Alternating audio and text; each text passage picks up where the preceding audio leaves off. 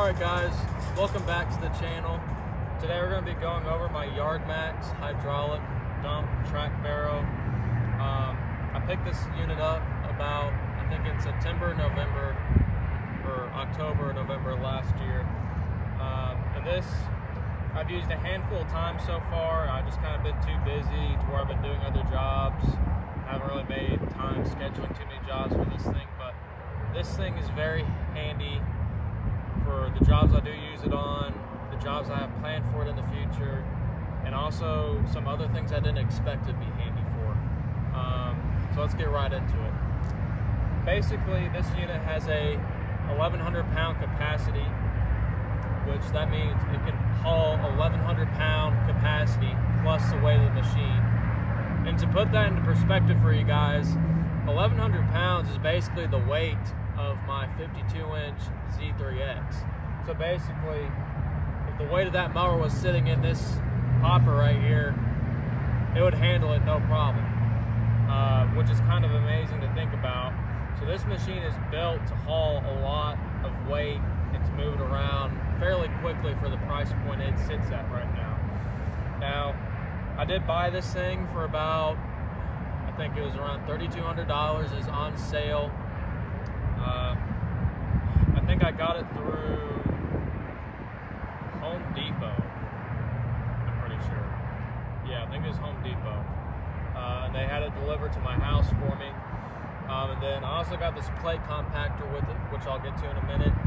But basically, you have two different options with this track barrow here. You can either get this concrete hopper, or they also make a flatbed hopper for it. Now, I haven't seen many of those around. I got the concrete hopper because that was really the only one I could find. The flatbed hopper, or flatbed, has foldable down sides, so that kind of aims more towards the landscaper, or, you know, hauling bricks and stuff around. But, you know, this does just fine. I don't really see any inconvenience for it. If for some reason I do concrete one time, I can use it for concrete. So it's a double-edged sword there. There are two different units, or two different types of this machine. So you have the 1,100 pound capacity machine, but they also make, Yard Maxx also makes a lower grade 660 pound machine that's quite a bit cheaper. It's around the $2,200 to $2,500 price range. And it's, you know, payload capacity is 660 pounds. I think the machine weighs in around probably the 300 to 400 pound range, while this one weighs in about the 500 to 600 pound range. So these are pretty light machines. They're lighter than my Z1 36-inch stand-on mower. So, you know, your 36-inch stand-on mower, these are lighter than that, and the weight is distributed over these tracks. And so this really doesn't tear up yards unless you just do a complete zero turn. If you're cautious with your turns and take gradual, low-degree turns, this won't tear up turf even when it's wet. Now when it's fully loaded, it's a different story.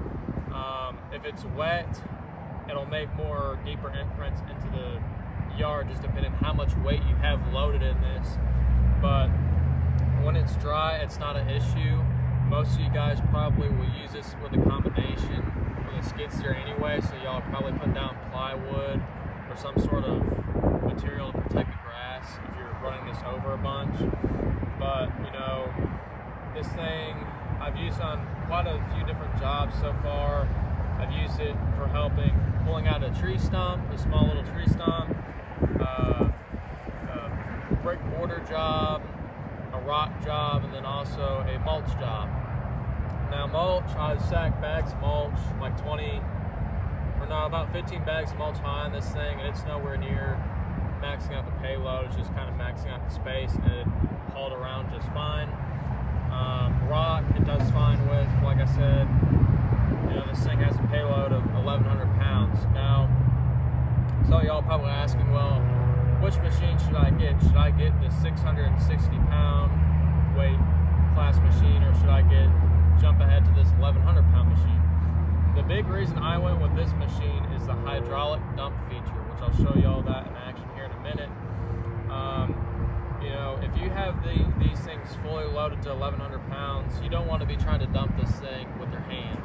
it's not really safe in my opinion, and also it can harm your back in the future. And I was just kind of thinking of that as like, you know, I'd rather spend the extra $1,300–1,500 on a machine that won't break my back, that's going to be easier on me, and that will also make the job more efficient as well. So to me, it just depends on what you do. If you're going to be using these things for a lot of loose, light material, then go with a 660-pound machine, because that doesn't have the hydraulic dump option on it.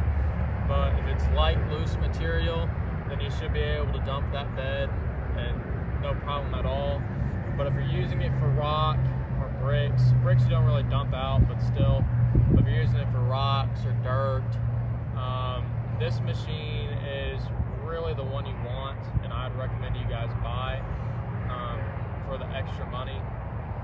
You know, it's the best bang for your buck.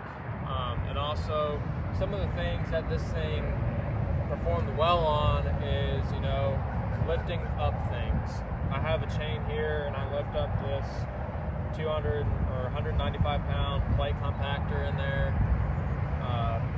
You know, that way I'm not doing the heavy lifting. I've done it with some other heavier items as well. So it's not really a forklift, but if you have a plate compactor or something that you buy in combination with this, you know, you can lift it up into the bed with the hydraulic dump feature. And I'll show you guys how to do that as well. It's very simple. So, and then also you can get a snow/dozer blade with this. I wouldn't really call it a dozer blade. Not really going to be tearing up earth with it, more like spreading material with it. So this machine can do a couple different jobs. It's not a skid steer where it can do like 90 different jobs, but if you're creative, you can use it to do, you know, some things it wasn't originally designed to do. Now, will that tear up the machine? It just depends on how you use it. I've used this to kind of help pull out small tree stumps. I'm talking maybe like 3 to 4 inch tree stumps, you know, or bush stumps, you know, and I just chain it to one of these thick steel pillars across the frame, and that did just fine. But I do see getting the dozer blade for this machine eventually. It's about a $250 add-on to help spread material eventually before I get a stand-on skid steer. So this machine is very versatile for the price point. But anyway, I'm going to show you guys around this machine real quick.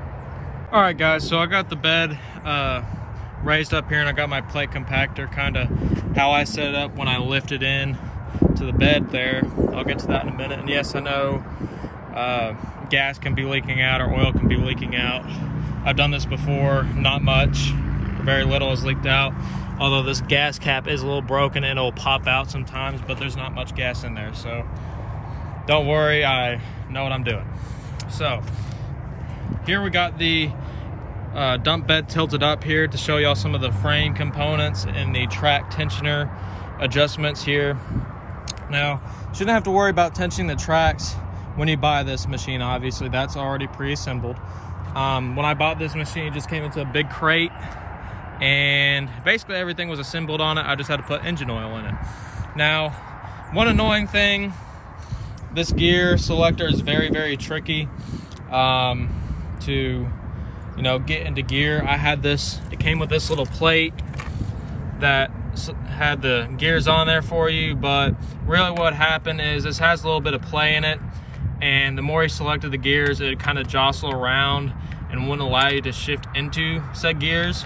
So you can either take this off, or you can kind of cut out more notches on each side here, or just make it just a complete rectangle in general if you really want. I just took it off. I wasn't a fan of it, but you still have, you know, the rough area where the gears are at, and you kind of just feel it after a while, so once you get used to it. But basically that's one of the really annoying things. It's not that big of a deal breaker, but it is something I wish they maybe put a little bit more effort into, was making the gear shifts a little bit more smooth. Now, I am willing to give them the benefit of the doubt. It may just be the machine I have, but the reviews I've seen, some people have had the same issue. So could just be a dud, I don't know, but it's not that big of a deal. Overall, there are some small things that they could have, you know, put a little bit more money into. I like these brakes. They don't, when the machine isn't on, or when you're actually moving, trying to brake, it's a little jerky to brake each track. Other than that, that's the only other issue I've seen. I've kind of seen some production line quality issues, I guess I'd say. This motor, when I got it, it was tilted. I had to loosen those bolts and straighten it out. It was just kind of all over the place. There were some bolts they didn't tighten. They overfilled this hydraulic reservoir up to where when it was on, it was kind of leaking hydraulic oil out of this cap. It was way too overfilled. So I had to drain some out of that. Other than that, it is basically pretty good. I had to tighten up some hydraulic hose fittings, and that's really the only thing I had to do. And then you can see down here, here's the track frame. It's pretty heavy duty for, you know, what it's made to do. You got your track tensioners there, and then this is generally the point I'll put a chain here if I'm like trying to pull a little stump out, or around here if I want a little bit more leverage. And it doesn't really get in the way. I generally have the bed dump down with some weight in it. But obviously don't try and pull out like a full-fledged tree stump with this thing. That's not what it's meant to. I pull out little bush stumps, or like 2 to 5 inch like little tree stumps, not huge tree stumps. That's not what it's meant to do. You will probably tear something up if you try and do that. Now, the motor on this thing is just a very small Briggs & Stratton motor. It's similar in size to a Predator 212. It's around that cc. It's a 208 cc motor, so it's probably around, you know, the 5-8 horsepower range. I'd guess 5 horsepower, but this thing is very gear reduced. But when you do put it into third gear, it does go a pretty decent speed. It's pretty good speed, especially for these small yards. You don't have to go 20 miles an hour with this thing to get the job done. It goes around, I think, 4 or 5 miles an hour. So when it's in third gear. Now, if you're hauling something very heavy, they generally recommend you stay in 2 or 1. This is sort of like the transport speed. The reverse is very slow. It's probably around the same speed as 1. But I'll kind of cycle through the gears here and show y'all how fast it goes here in a minute.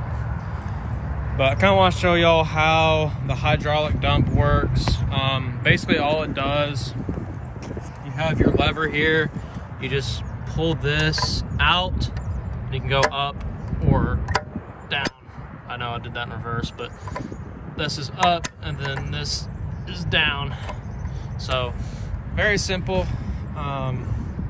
Controls are very simple. This is what makes you go. So this engages the clutch, and then this is your brake for your right track, and this is your brake for your left track.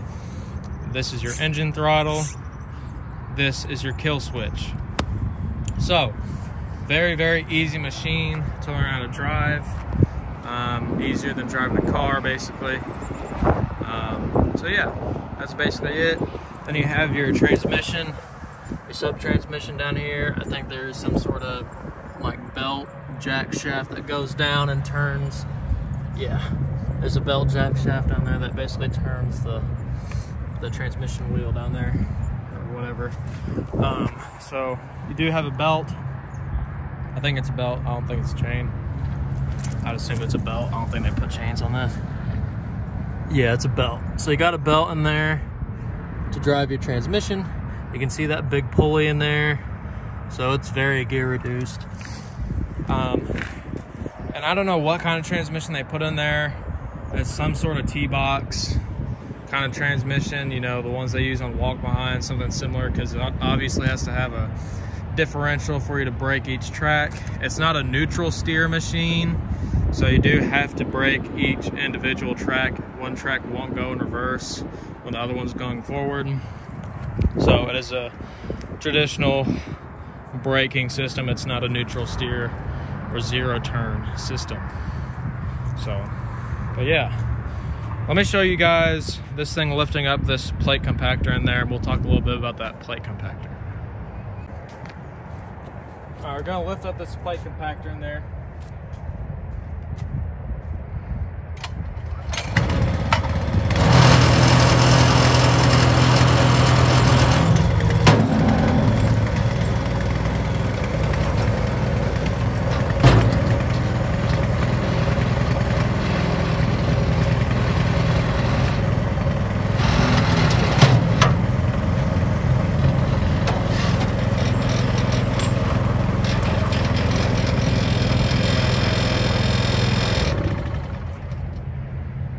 Basically how I lift that plate compactor in there. When I let it down about halfway, then I make sure the wheels are underneath the plate compactor. That way it'll give that chain a little bit of slack, that way I can undo it. Now it's not hurting putting this chain here, it's not going to bend it, it's pretty heavy duty as long as you ease it down. Now if you're jerking it up and down, then yeah, it's probably going to damage something, but as long as you're easy on it, it's not going to damage this bed. Now if I'm lifting something heavier, I thought about getting somebody to weld some D-rings or some sort of attachment point down towards the bottom of the bucket here, because that's where it's more stable. Obviously when you have a connection point up top and you're trying to lift heavier stuff, it has more leverage to bend things. So if you do get one of these and you want a little bit of a attachment point for a chain inside the bucket, just probably weld it towards the bottom, but still enough gap to where you have enough room to hook your chain in. You can also put some probably on these points here too. I'll probably put them on this. That's a lot thicker and supportive, and it shouldn't get in the way of it dumping. But I'll probably have some of those welded on eventually. Other than that, that's how the hydraulic dump works. Let's show you this thing driving around, then we'll talk about this plate compactor. All right guys, we're behind the plate, or the Yard Maxx track dump Barrow here, about to start it up. You got our on switch on. I just started this up so it shouldn't need any choke. Just pull this handle here.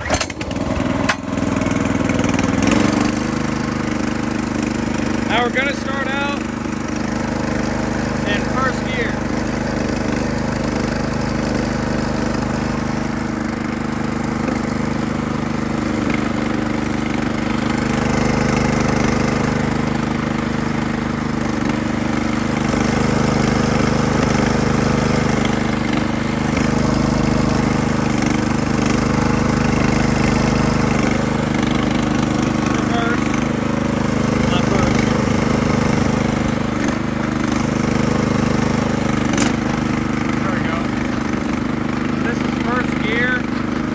It's a very, very slow crawl. On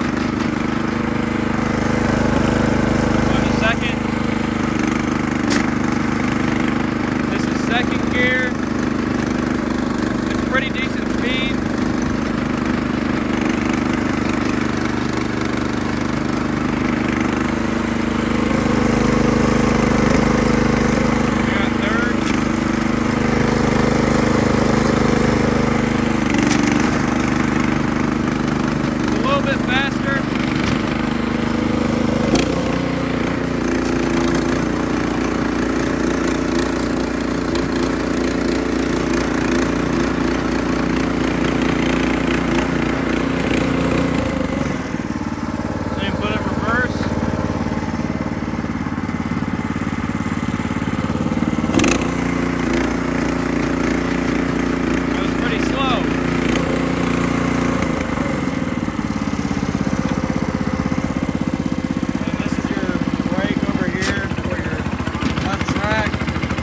As you can see, it's not a neutral steer machine.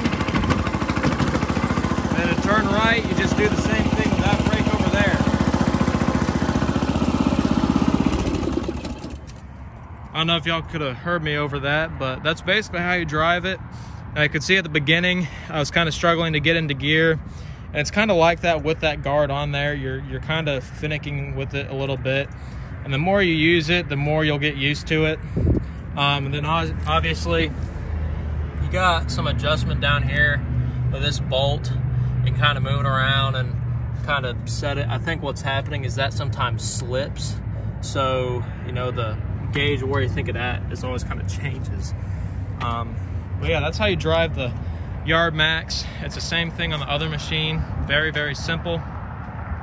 Let's talk about this plate compactor real quick. If I'm not mistaken, this thing weighs about 105 pounds. I was off. So this is pretty light. Once it's full of fuel, it probably weighs around 115 pounds in oil and everything. That's the dry weight. But this has the same motor on it that this machine has. I think this is around a 3,000 pound like pressure plate compactor supposedly. I don't know the model number on this. I may say it somewhere. Move that belt out of the way. But I can't remember the name of this. It's just it's just called a Yard Maxx 3,000 pound or 1,000 pound plate compactor. This is the biggest one they make. Yard Maxx does. So this was around 800 bucks, I think. 600 to 800 bucks, if I remember right. Maybe not 800 bucks, I can't remember, but I think it was around 600 or something. But it's very affordable plate compactor. From what I heard, these little motors, these Honda clones that Briggs and Predator makes, are pretty reliable. I use, like, you know, the Predator 212s on my mini bike, and I had a Honda clone that used to be on it that I built up. So I mean, you know, these motors are pretty reliable as long as you just keep the oil in them and just, you know, take care of them, change the air filter and everything, spark plug. Just keep an eye on them. They should do you fine. It's basically just a Honda clone is all it is. Cheaper parts, but from what I've heard, they're fine for this sort of stuff. One thing I do have to adjust, this motor is a tad crooked, and yes, I know there's some oil on there. I put some oil on it and accidentally spilled, but I mean, this isn't exactly aligned, so I do have to fix that a little bit. Other than that, it's a good machine. You get what you pay for. It's not the best plate compactor by any means, but it's a good starting one for me for the small jobs I do. And then same thing with this track mower here. So this is sort of my updated video on it. I'll try to get some videos of it on the job site for you guys.